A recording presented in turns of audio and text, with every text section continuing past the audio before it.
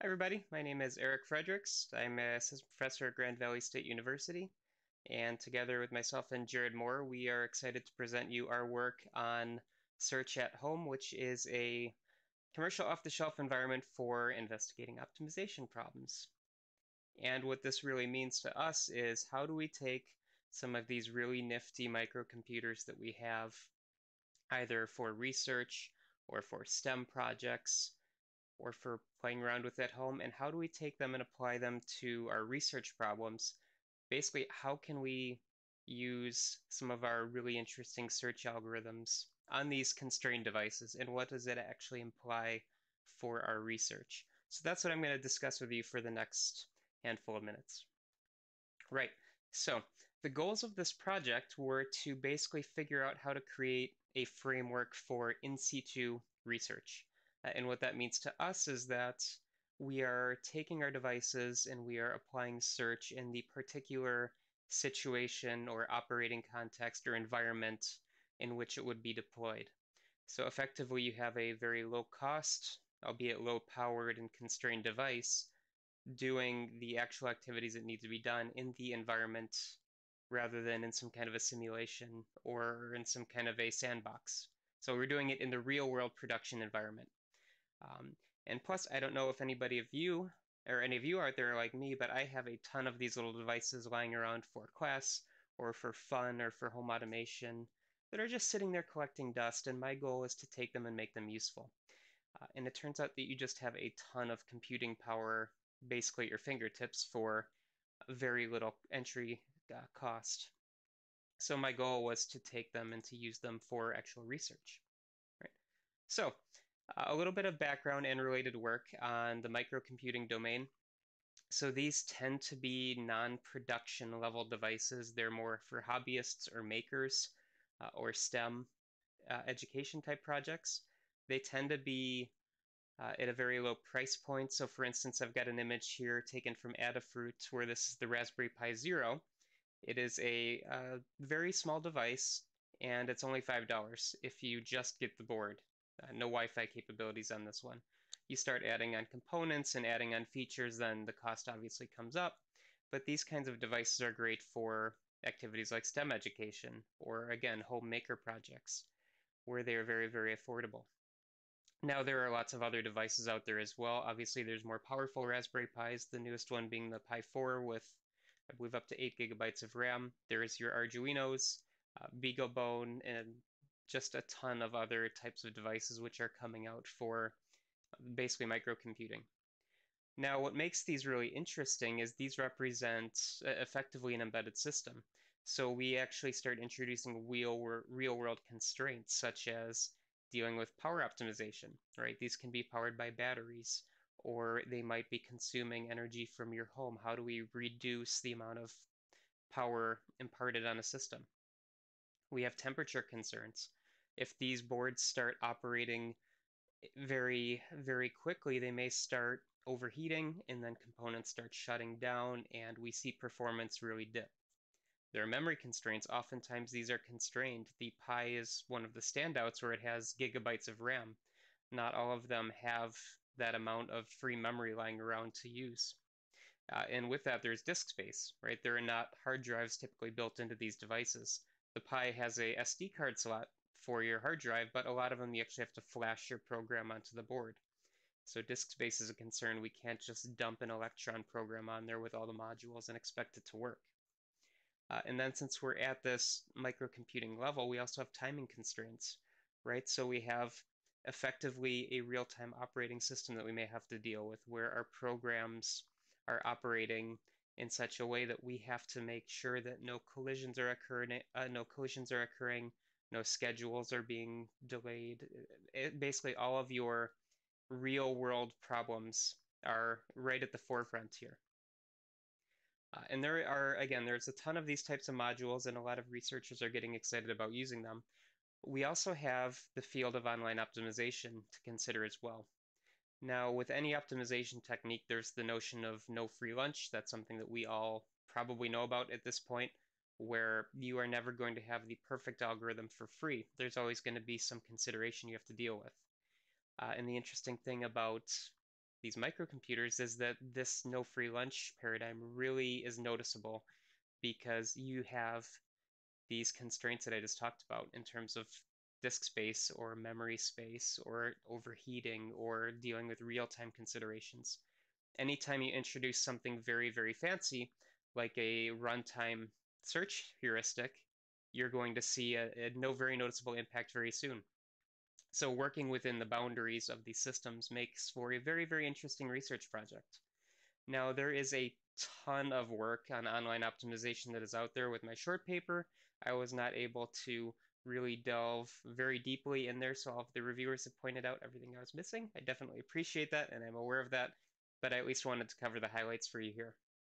So in terms of in situ optimization, there are techniques for looking at optimizing power consumption, for instance. So this first reference here, an integrated linear programming approach was taken to help with low power systems, right? So how do we minimize test suite power usage, which is a great consideration for real world systems.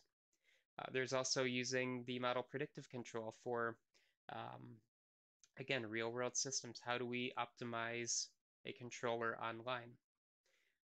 And then last but obviously not least, we have different strategies that are actually looking at the various scenarios that your system can experience in terms of a statically configured system or a system that can reconfigure itself at runtime.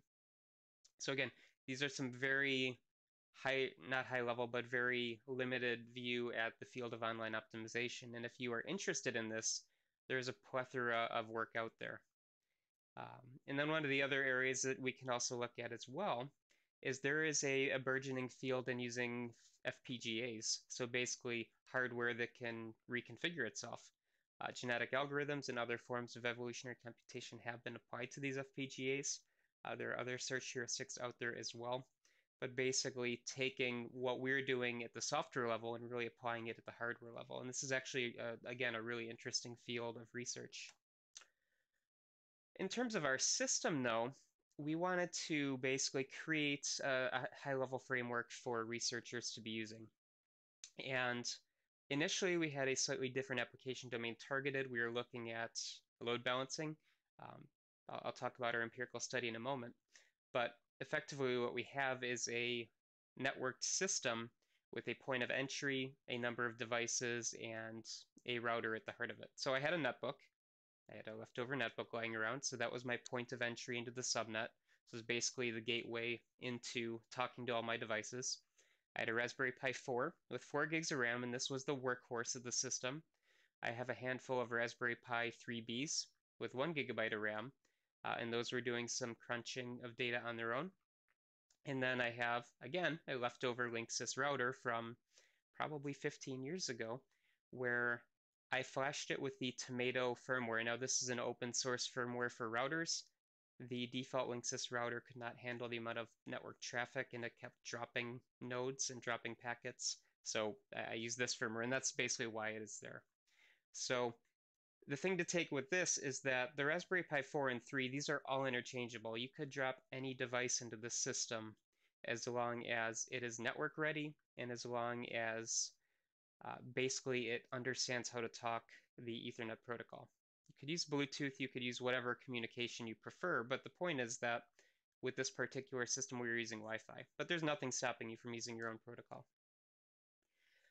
And then one of the other considerations here is we really wanted to prove feasibility to make sure that we could even run a GA on a Pi, because again, they're constrained devices. Take this and apply it to an Arduino or BeagleBone as well. So what we were looking to do here was to take one of the more basic search problems that we have, and that's discovering an ideal string. And what we were looking for is how long it took, and is convergence even possible on these devices? Again, initial proof of concept study. And if any of you are interested, we have our source code, our hardware specifications, and our data sets have been made publicly available at the GitHub link that you see right now. This is intended to be a starting point where we have different branches for whichever line of research we're going for. The SSBSE20 branch is what was performed for SSBSE here. The R script is available as well if anybody's interested in that.